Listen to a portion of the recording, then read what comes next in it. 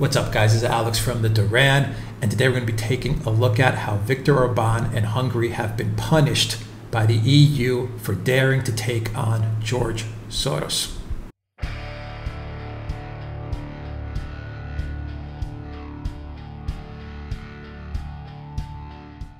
All right, so we're going to take a look at two videos. The first one is actually Farage's reply and his defense of Viktor Orban's speech. So I'm going to show you the Farage one first. Nothing I can say would ever top how Farage crushes the EU Parliament members who are bought off and paid off by George Soros.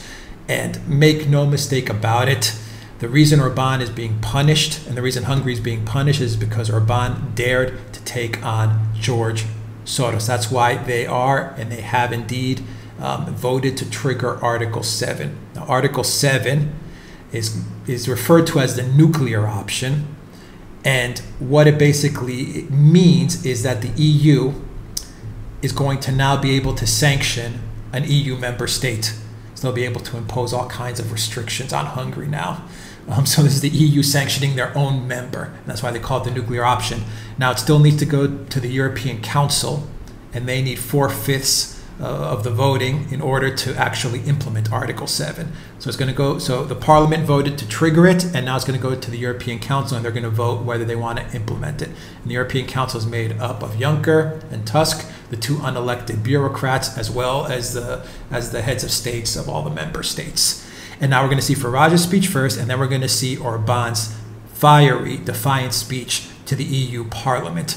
Orban knew what was coming, but he went to the EU Parliament, he went to the Lion's Den, he spoke to them, and he told them that Hungary cannot be blackmailed. It's not going to be blackmailed on immigration, it's not going to be blackmailed on how to handle George Soros and to kick out George Soros. It's not going to be blackmailed, and that was the message that Orban gave. Anyway, take a look at the video. Let us know what you think. Click on that notifications bell to get notifications every time we push out a new video. And visit the Duran shop. Help support the Duran. Until next time, take care. For the EDFF, Mr. Farage. Well, Mr. Orban, thank God there's at least one European leader prepared to stand up for his principles, his nation, his culture and his people in the face of such extreme bullying. Thank God you're there, is all I can say. And I'm sure for Hungarians of a certain age, today will have brought back many dark memories. You'll hear a show trial where a bunch of political non-entities get up and point the finger and scream, enjoying themselves with their afternoon hate. And the chief prosecutor, the commissar that comes from the unelected government, he has the audacity to lecture you on democracy. You don't know what you're talking about.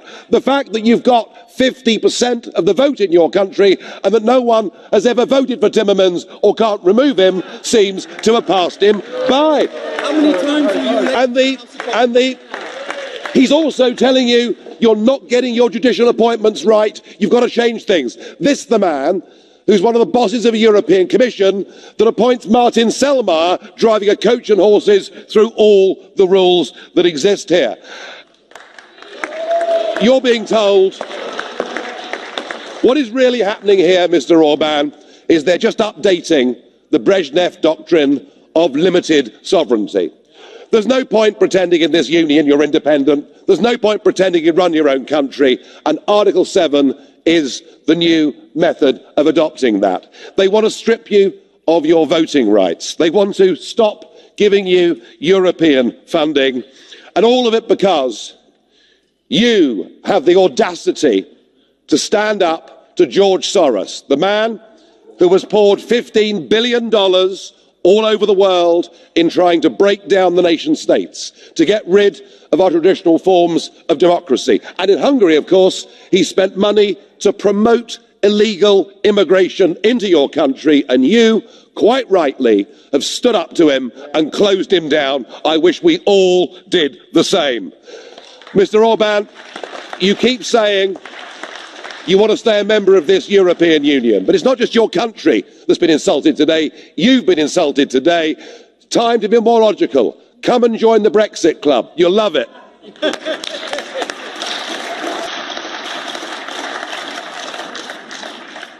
The floor now goes to the Prime Minister of Hungary, Mr. Viktor Orban. President, honourable members, I know that you have already made up your mind. I know that a majority will approve the report, and I know that my speech here today will not manage to change your opinion. Still, I have come here today because you are not going to condemn a government, but a country as well as a nation. You are going to denounce Hungary that has been a member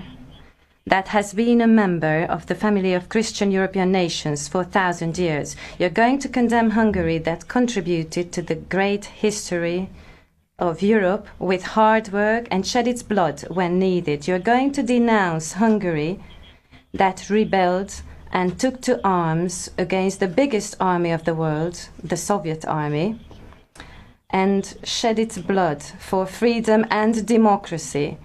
And when time came, opened its borders to fellow Eastern German friends.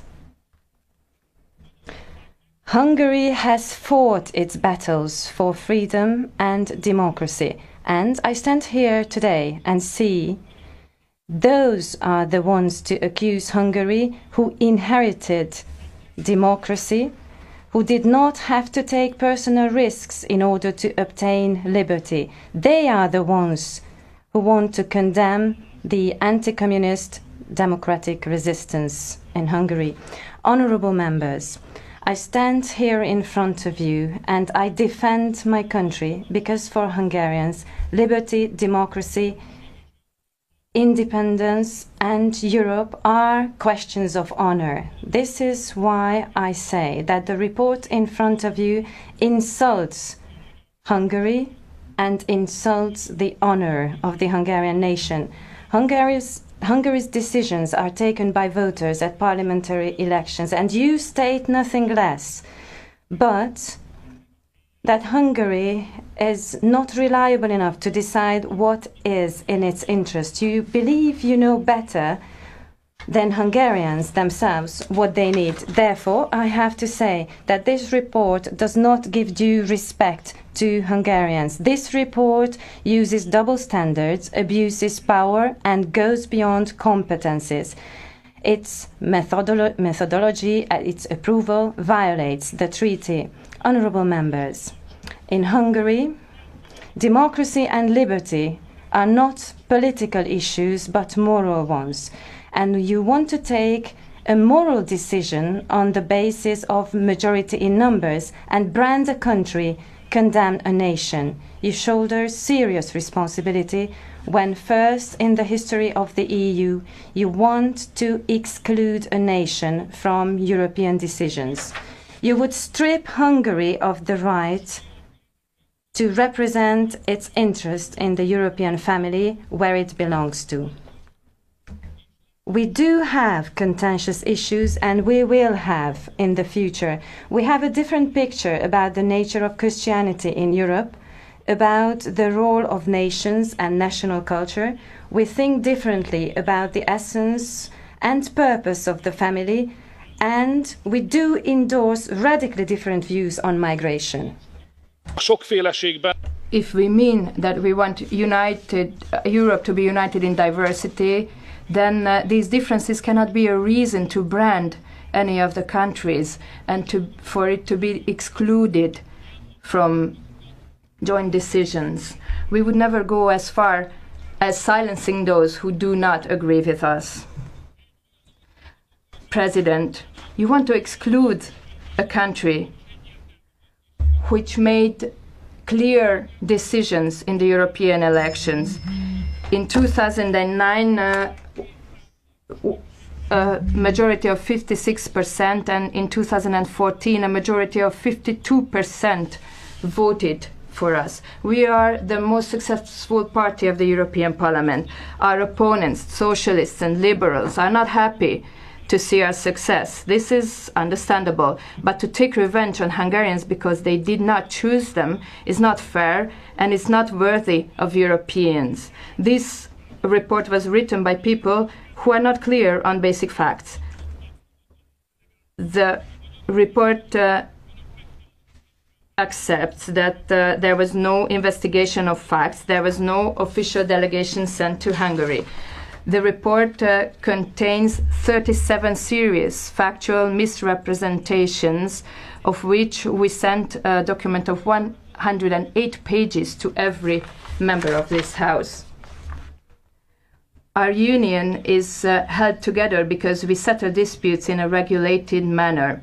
I have entered into accords and compromises with the Commission on the media law, on the judicial system, and on some passages of our Constitution. This report is a breach of agreements made years ago. If you can do this and you can breach these agreements, what's the point in making agreements with any European institution? What you are doing here is a slap in the face of the Union and of constructive dialogue.